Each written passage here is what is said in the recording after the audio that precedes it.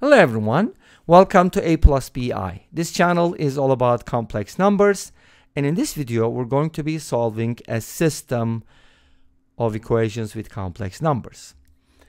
We have a quadratic sum and a cubic sum. One of them is 0. That kind of explains why the solutions are going to be complex. Well, even if they're real, they're called complex. But let me tell you, they're going to be, should I reveal the secret? They're going to be non-real. You know why?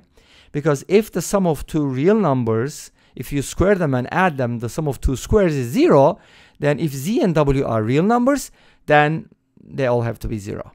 But we know from the second equation that z and w are not 0. Can one of them be 0?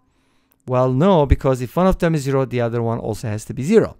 So they're both non-zero, and in this case, they happen to be complex, non-real numbers.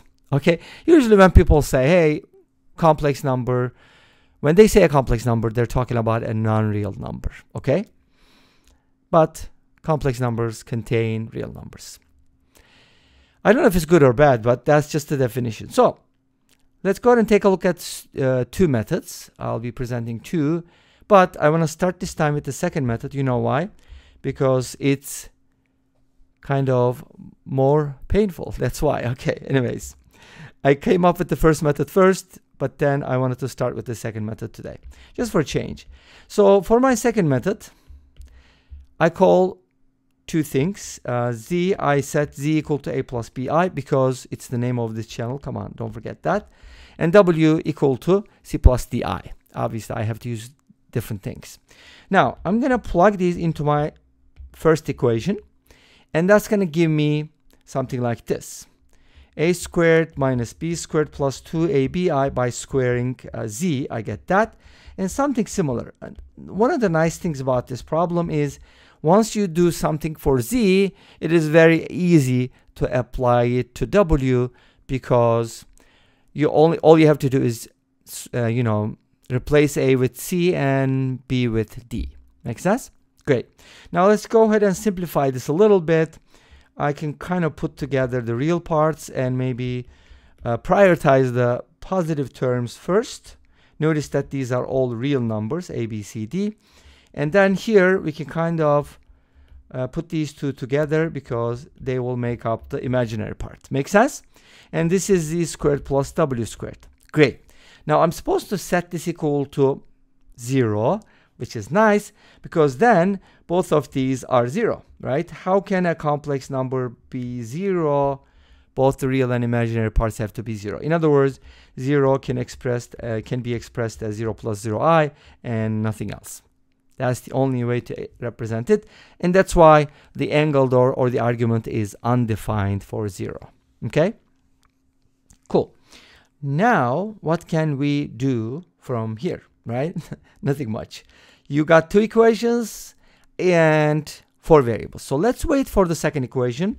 So second equation, if you plug these things in, let me just give you the result because that's going to be a lot of work. But I did it for you. You're going to get something like this. A cubed plus c cubed minus 3ab squared minus 3cd squared. Notice the similarity or the parallelism, whatever. And for the imaginary part, you're going to get something like this. This time, they're not both 0 because we know this is equal to -4. But -4 is real, so there should be no imaginary parts. That's 0. And the real part is supposed to be -4, which is what the answer is, right? So this gives us 4 equations. That means we have a system. And kind of arrange the terms a little bit when we have zeros. I guess we can write them like this. A squared plus c squared is equal to b squared plus d squared. I put the b and d on the right hand side. And then we got ab plus cd is equal to 0. And in the second equation, I just divided both sides by 2, which is something you don't need, right? So, and then the other expression can probably be expressed like this. I don't know if I should put the minus terms on the other side. Maybe I should.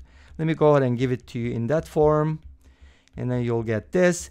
And the very last equation should give you b cubed plus d cubed is equal to 3a squared b plus 3c squared d. And because it was equal to 0, we don't have a constant. nice, right? This is a nice system. No, this is not nice at all. I mean, unless you really know how to solve it, I don't see a quick way of solving it. But one thing that might help is, since we know AB plus CD, maybe you can try AC minus BD, square it, add to AB plus CD squared, which is 0, and then you'll get an identity. I don't remember, I can't remember what it's called, but there's a famous identity that gives you the product of these two things, which is equal to the sum of two squares. Make sense? You can figure it out, but if not, please let us know in the comment section. I'm pretty sure somebody will answer. And then we have these two equations with the sum of two cubes. If you put it all together, is that going to give us a nice identity? I'm not sure. Again, like I said earlier, I'm not sure about how to solve this, but this is in no way a nice system. Anyways, let's go ahead and talk about the first method. Wait a minute. Didn't you do the first method? No, we did the second method first. Remember, for those of you who came in the middle, we did the second method. You can go ahead and watch it later. So now, let's go ahead and take a look at the first method. I was about to say second. So remember, our first equation was the sum of two squares. I can write the sum of two squares as follows using an algebraic identity, right? That's why it's important to know these identities. And second one as well. The second one is the sum of two cubes, and I can kind of write something similar, which is going to be slightly different. We'll have more terms because it's cubic, come on. And this whole thing is equal to -4. Now, what is so good about the first method, right? Well, if you use substitution, you're going to see the simplicity of the approach, okay? And what is that? I'm going to set z plus w equal to s for sum, and zw equal to p for product. Make sense? Okay. These are very common practices. And now you're going to get the following system, which is going to look simpler. S squared minus 2p equals 0. And I don't want to say 2p or not 2p because you know what I'm talking about, hopefully. This is s cubed minus 3ps equals -4. Now we got a much nicer system, obviously, thanks to substitution. But what is really good about it is that since the first equation is 0, I can isolate p. And I can write it as s squared divided by 2. And then I can go ahead and plug it in here. Awesome. That gives me a cubic equation. S cubed, but an easy one, minus 3p, which is s squared over 2, multiplied by s equals -4. And notice that this is going to give you s cubed minus 3s cubed over 2 equals -4. Now, at this point, you make a common denominator or just multiply everything by 2. I find it easier. If you multiply by 2, the 2 is going to cancel out, leaving us with something like this. Don't forget to multiply on the right-hand side, which is something that I always forgot when I was in middle or high school. Anyways, negative x cubed, s cubed is equal to -8, which means s cubed is equal to 2, right? Well, I mean 8. Sorry, I'm ahead of myself. And now from here we get s equals 2. Of course, you might be saying, okay, does s have to be real? No, not necessarily.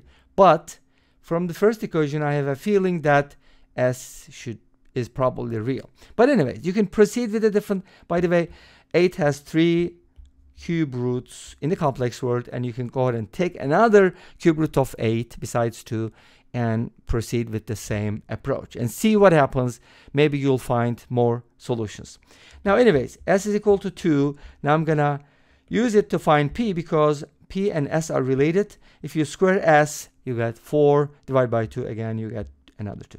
So s and p are both 2, and using Vieta's formulas, we are allowed to write an equation whose roots are s and p, and that is u squared minus su plus p equals 0. U represents s and p. I mean, not s and p, of course, z and w at the same time. And since this is 2 and that's 2, we get u squared minus 2u. If it's your birthday, happy birthday to you. And then you can kind of solve it using the quadratic formula.